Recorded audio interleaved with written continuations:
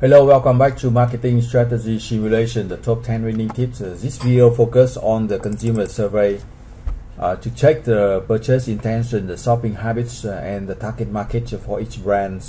And also we can take the semantic skills to see the details of the product, so we can have the data to update the product. And we can check the most important purchasing factors. I show you the detail now. So you see on the screen the survey, consumer survey report for the Sonites market and also for the Vodites market if you want. So for the consumer survey for the Sonites market, for example, you can see the brand awareness of each product here, right? So you see the brand awareness of competitors. So we have here, we need to increase if we are soft to solo, so we can increase the brand awareness a little bit, but anyway we have the top brand awareness right now. And also we can check the purchase intention here to see, this is very important to look at this purchase intention to see the target market. For example, shop here is the target market is Gen Z, right? And some in the baby boomer. And Gen X here, the target market is Gen X here, right? 31% buy decision. And solo here, you see that the solo, we need to check this one because at the moment solo try to target the millennium, right? So we can check the solo here. The millennium increase about so we need some kind of retarget or marketing activities to increase the purchasing intention for the solo. For the Vodites here, we can check that awareness here. Awareness is very high, right? We have much higher customer awareness for that because we launched a product earlier, much earlier than competitors.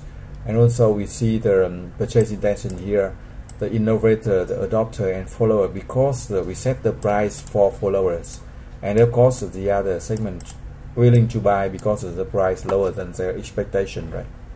And that's for the consumer survey report. And now we can check the semantic scale report.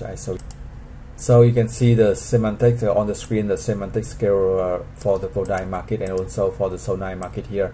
We see the scale from 1 to 7 in the research, market research, and then we can see the specification for customer expectation, for perception, for customer perception for each product. For example, if we look at shop and solo and so Gen X here, we can see that, right? And also we can look at the important characteristic for the Sonites. The price and processing power is most important.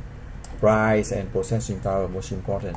But for the Vodites, it's also different. For the Vodites, the connectivity and price most important, right? So we can check that. And now, if you want, you can go into detail. For example, if you look at the perception map here for the processing power and price, we see our product here, soft here, close to Gen Z, right? So it's target very good, right? And also, if you check the solo here, target millennium very close, higher than expectation, and close the price. We just reduce the price a little bit to move that here, so millennium will sell very well. For the next here, we reduce the price, or you can increase the price a little bit to get or maintain the price to sell better. And also the processing power is equal to expectation, right? So that's the way we can use perception maps to check and find the strategy to update the product. And if you want the details, we can look at this to see the details of the trends of customer expectation over the rounds, right? Round 5, 6, 7. So we can adjust. If you want to develop the new product, we can use this data to do the R&D project, right? So if you have any question, you can send the email to mbagame2017@gmail.com or get the free support for round 1 and round 2.